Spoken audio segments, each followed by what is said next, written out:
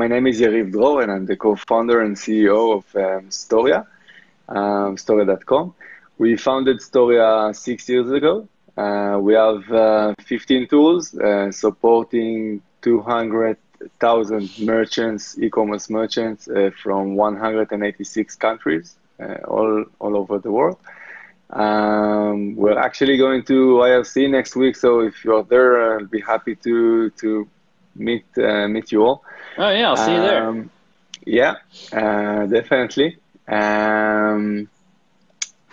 We're based in Tel Aviv, Israel, but we're taking the trip to Chicago to see all of you. See what's going on. That's a flight. How long is that flight? Too long. it's two flights, and it's at least 16.5 hours door to door. Yeah. I hope it will be worth it. We did it 5 years ago once, and just have enough friends to do it again. Oh yeah? Yeah. So our flagship app in the past 2 years is the Traffic Booster, and what it does, it automates Google AdWords, setup, real-time optimization, and reporting. And we actually only need the merchant's domain in order to use the full arsenal of Google AdWords, meaning search, dynamic remarketing, shopping, you name it, we automate it. And we are one of only 500 AdWords resellers worldwide. Google really likes what we are doing. We work very closely with them. And I thought of taking advantage of this spot here today, and thank you for inviting me, and share some insights on how any merchant can automate Google AdWords on his own. Of course, if someone gets the recipe today and wants us to cook, we will be happy to cook for him. But I will share the recipe as it is and as we use it. And not like family recipes when people take one ingredient off. I will share everything. And I hope that it will be useful for our listeners today. I see someone commenting if we're doing AdWords or Facebook. We do both, but I will share about AdWords here today. We do have a Facebook ad solution as well. Yeah. So let's stick to AdWords. Let's backtrack real quick. So you don't need access to the merchant's AdWords account. You just need their URL? Yeah. We actually generate a AdWords account from our end because we have API with Google and we have all the automations that we need. So all of the API and scripts are running on our, we have an agency account and MCC. So we just open a new account for each new merchant. And we really don't need anything beyond the domain. We just know how to set it up from our end. So in terms of the shopping ads, you don't need Merchant Center, I assume. So it's just crawling the site. For shopping, we do need to get either have the merchant sharing with us the Merchant Center or allowing us to claim it.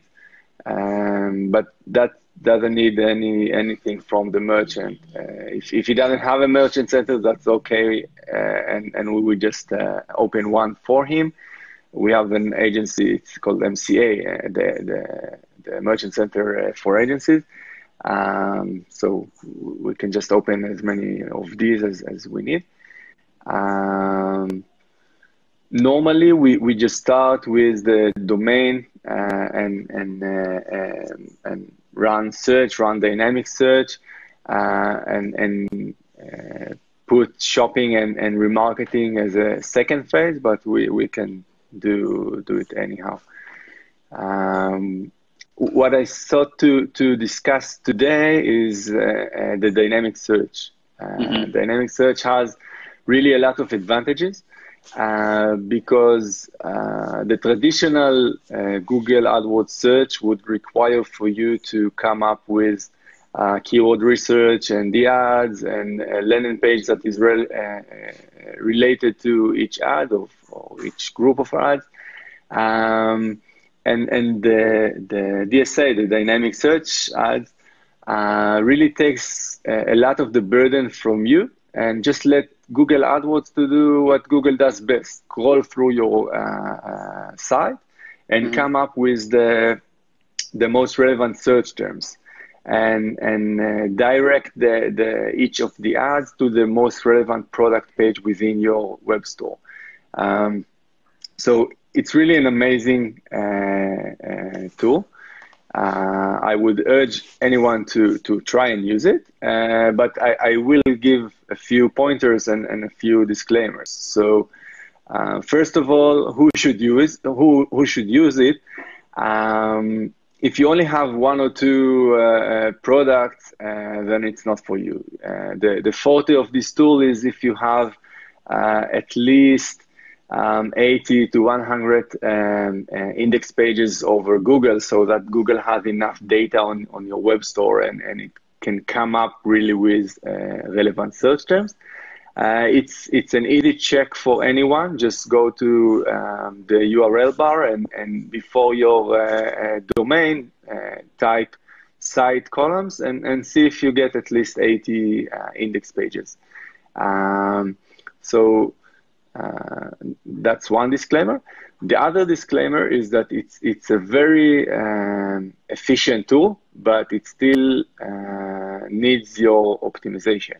If you only come up with a dynamic search ad because someone from StoreYa told you and don't care about the optimization, then Google will just do what they want to do, and that spread the largest net of search terms that they can and spend your money. If you don't optimize it correctly, then it's going to be just a waste of money.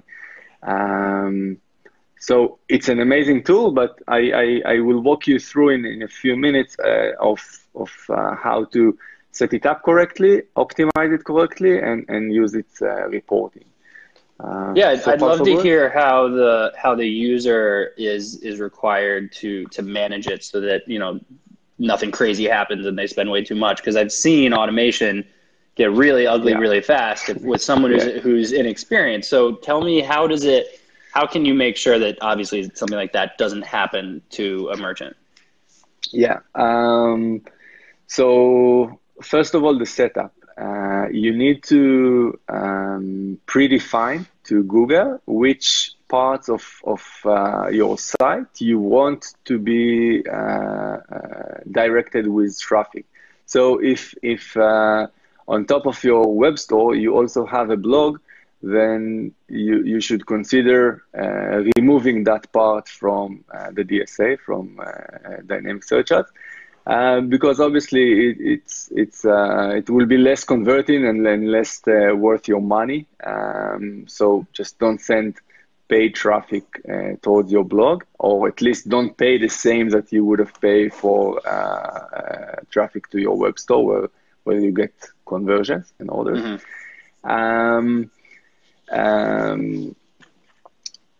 Another thing, if you have part of categories or collection within your web store that are for which you have a smaller margin, then you can exclude those as well, or just include the ones that are your best sellers and your best margins. So you are getting so you are paying for something that is efficient for you at the end. And next step of the setup, budget. You need to define either monthly or daily. We usually use a daily budget, and see that, start small and ramp it up when you start seeing conversion.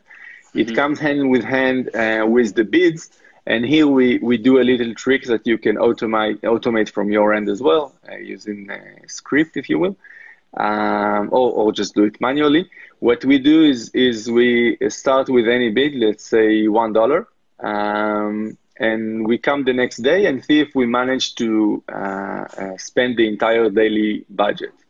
If we have, we decrease the bid by 10%. And if we haven't, we increase the bid by 10%. And we keep on doing it every day. It's easy if you use script or API, but you can also do it manually. And this way, we find the balance, the most effective balance, the most effective bid for each specific campaign. Of course, even when we find the balance, we continue doing it because the balance is temporarily. You have seasonality, you have competition changing, everything is changing, and the auction goes on, and you need to make sure that you're still ahead of the game. So it's a very effective method, and we use it across the board with thousands of AdWords accounts. But you need to keep on doing it. So that's for the bid. Another segments that you need to take into account when you are setting it up, the DSA, are the mobile, gender, and age. All the segments that you can look into your history, let's say your Google Analytics, and see how well your web store converts on desktop versus mobile. And if it converts 3 times better in desktop, then you should modify your bids accordingly, and only give 1/3 of your bids to mobile potential customers. So again, this is something that you need to do in the setup phase.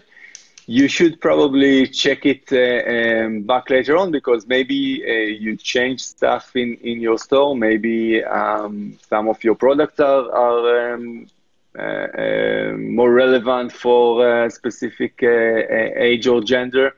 If you change your inventory, then this is something that you need to keep on monitor and come back even after the setup is done. More stuff that you can do in the setup phase is day of the week and hour of the day. If you have you can check it out on your Google Analytics and define and set it up accordingly on your AdWords. So that's about the setup, and let's talk about optimization, which is my favorite part. So AdWords really, with the DSA, AdWords really took a lot of the burden off our shoulders. But it's as I mentioned, it does force you to be very strict with your optimization. Otherwise, the large net of search terms is just going to eat your budget, and it's not going to be effective. So the way that you optimize DSA, dynamic search ads, is by excluding some of the search terms. So AdWords will start with the largest net that they can, and you will need to remove some of them. So the way that you start, you don't have conversion at the beginning, so the way that you should start, and this is what we do, is according to click-through rate. If you got impression to certain search terms and they didn't get any clicks, so from the one hand you can say, okay, I didn't pay for them, what do I care? But you need to care because AdWords will care. If you get a lot of impressions and no clicks, then you are not paying, but in the long run, AdWords will make you pay. It's either going to increase your cost per click when you do get clicks, or it's just going to not expose you. So you need to remove, let's say, any search terms that got 200 impressions and no clicks. Just give up on that one. There is another benefit of excluding such search terms, and that is you're actually making room for Google AdWords to come up with other search terms instead of the search terms that didn't work for you, and maybe that search term will work better. So that's the beginning of optimization using CTR, click-through rate. The next stage is hopefully when you start getting conversions, then you should definitely start optimizing according to the conversion. If a search term is getting more and more clicks and cost and is not effective in terms of revenues on ad spend, then start excluding such search terms as well.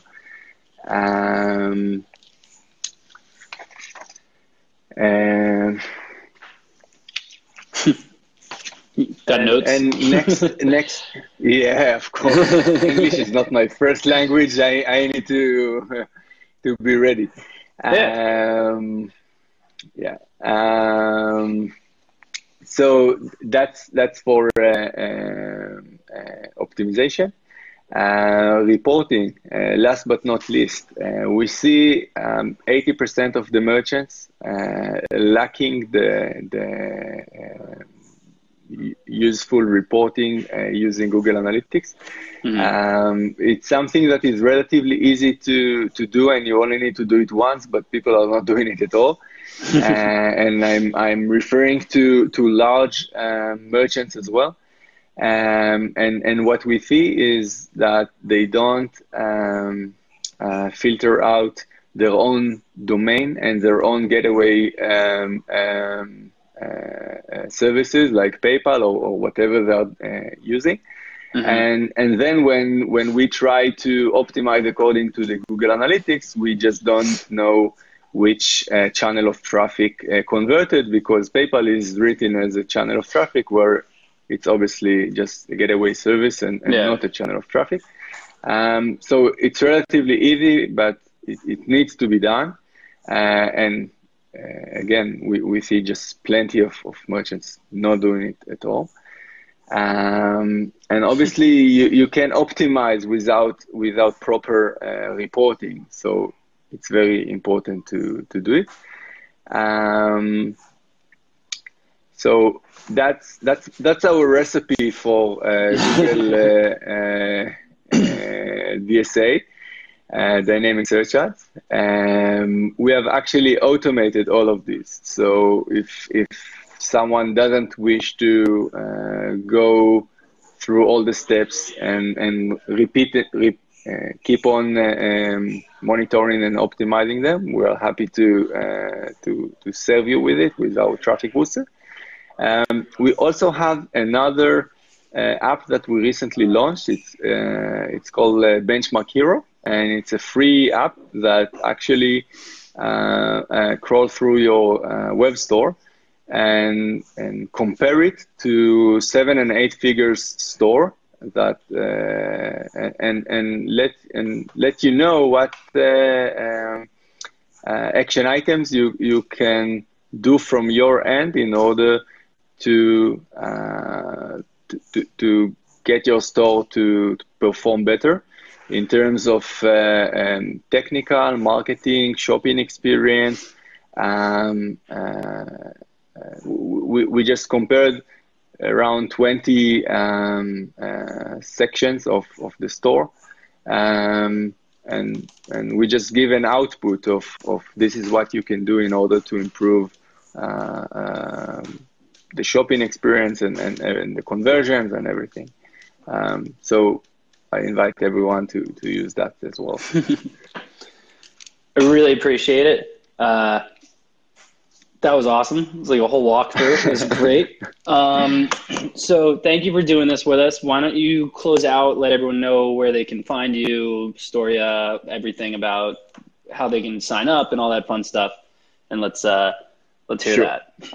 So it's StoreYa.com. And I urge you to try out the Traffic Booster and the Benchmark Hero, two of our apps. And if you are in Chicago next week, I love to meet each and every one of you. I see comments here. What amount do you recommend for a new store? I normally go according to what the cost per acquisition is worth for the merchant. Let's say that an average order is $100, and I would try and spend not more than $200 and see at least one conversion, so that I know that I'm on the right direction.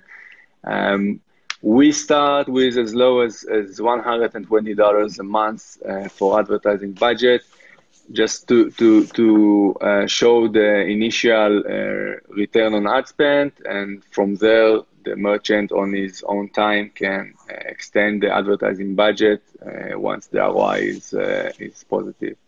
Perfect. Thank you so much. Much appreciated. Thank you. We're going to leave this up on Facebook. We'll put it over on YouTube. It'll be out there forever. So thank you so much. Enjoy your night and have a good one. And I'll see you next week at IRCE. All right. Great. Have a good one. Bye. Bye-bye.